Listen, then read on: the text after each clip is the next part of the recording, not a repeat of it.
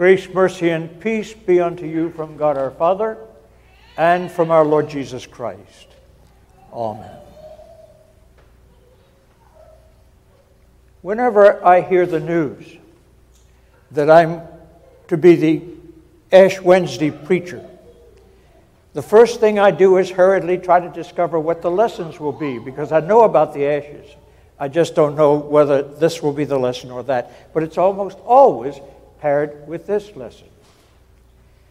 I have a long-standing memory of a stand-up comedian of some years ago by the name of Flip Wilson. Maybe you'll remember Flip Wilson. I don't remember much about him except somewhere in his gig always came 6 words. The devil made me do it. And audiences just were uproarious in their laughter. You're nodding. Yes, you remember that. Well, something like that happens to me on Ash Wednesday, because I know what the lessons will be likely. I know what the ashes are going to be likely. And the devil gets into my waggish mind, and I begin to think it's Cyclops Wednesday all over again. We're all marked with a third eye in the middle of our foreheads, or perhaps a Martian in the 21st century. The devil makes me do it. I think it's actually a rebellion, thinking of all the lessons the church could choose. Why does it choose this one? Because let me just read to you just a part of today's gospel lesson. But when you fast, put oil on your head and wash your face, so that your fasting may be seen not by others, but by your Father who is in secret, and your Father who sees in secret will reward you. But here we sit, looking a little like a 21st century Martian, or maybe a mythological Cyclops, with this third spot on our head. By the way, according to Greek mythology, they had eye sockets but no eyes. So there it is. And here we sit, and sort of in contradiction to the very Sermon on the Mount. And I think to myself, why do we do that? But this is not the mark of a Cyclops or a Martian. It's the cross of our Lord Jesus Christ. And that cross was placed on your forehead and mine this morning with some rather sobering words. Remember that you are dust, and to dust you shall return. For those of us who choose not to take seriously the gifts that God gives us, dust is the answer. It's what's going to happen, whether we can conceive of that or not.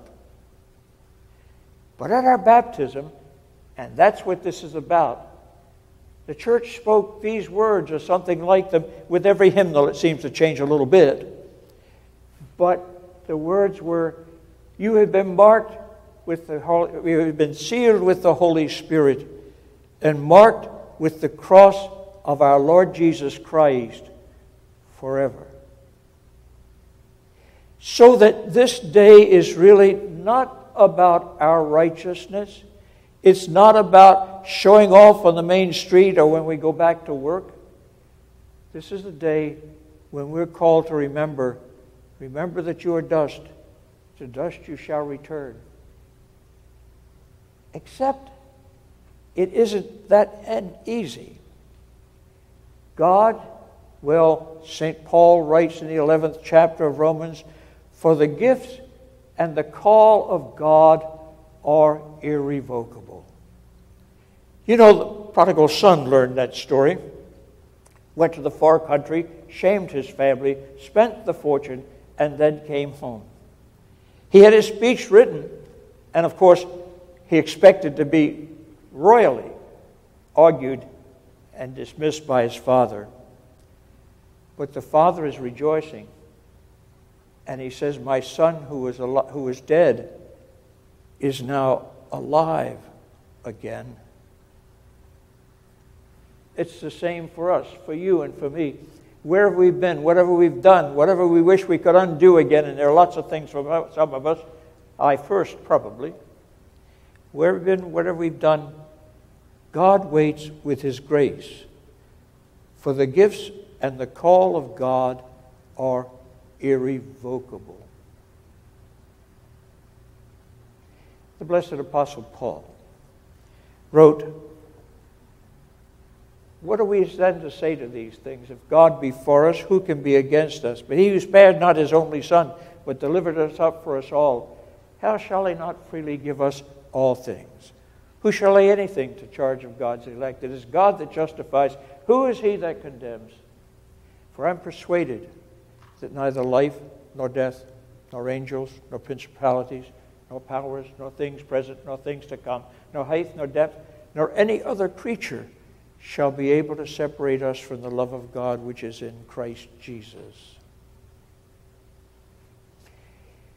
In the 43rd chapter of Isaiah, as the children of Israel are coming home from exile, God speaks through the prophet Isaiah, and he says, do not be afraid.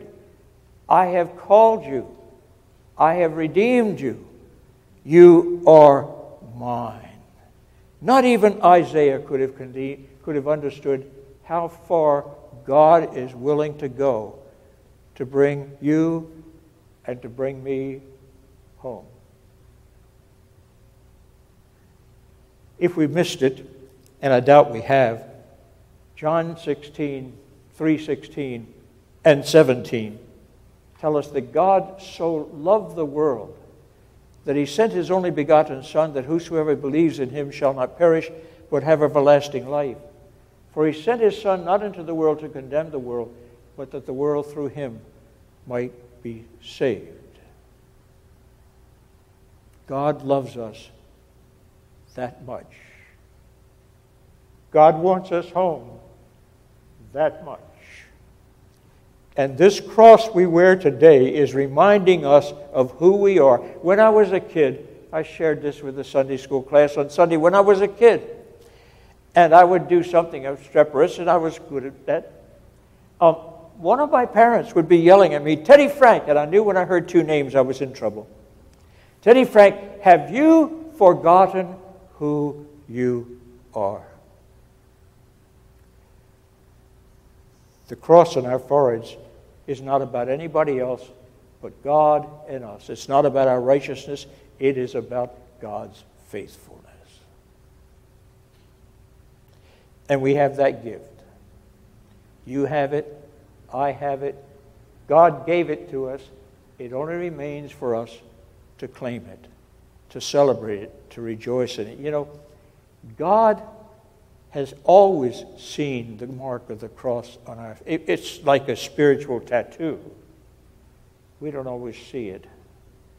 But today, it's there. And it went there in our baptism, and it has to do with this water right here.